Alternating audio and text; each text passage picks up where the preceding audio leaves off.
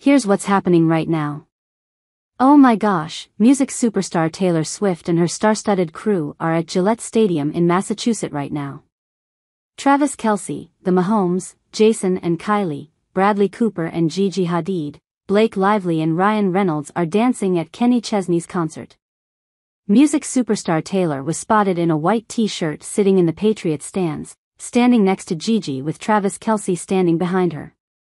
The stars were spotted attending the concert after they gathered in Rhode Island for the most memorable ceremony of their lives. After being separated for nearly a month, Kansas City Chiefs tight end Travis Kelce reunited with his girlfriend, Taylor Swift, at her Rhode Island mansion. With the European leg of Swift's Eras tour officially done, and Kelce on a brief break before the 2024 NFL season starts, the famous couple turned their reunion into a friends and family affair. Actor Bradley Cooper joined the star-studded crew with his daughter, Leah, 7, whom he shares with ex, Irina Shayk.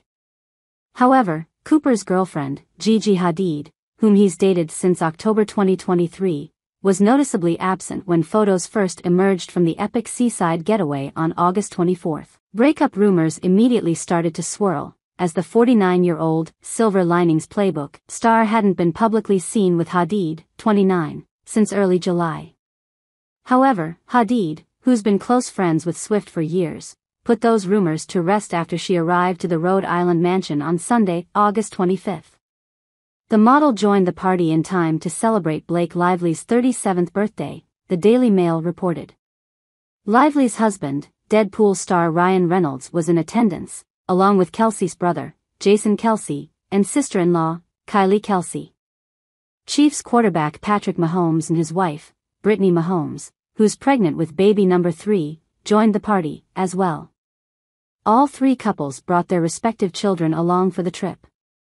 With Swift's Eras tour on break until October 18, fans can expect to see the "I Can Do It with a Broken Heart" singer at Arrowhead Stadium when the Chiefs take on the Baltimore Ravens in Week 1. Kelce, 34, revealed during an appearance on Bussin' with the Boys in June that he started to really fall for Swift after she attended her first Chiefs game last October.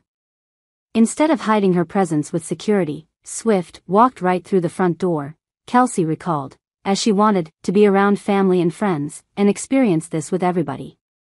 She really won me over with that one.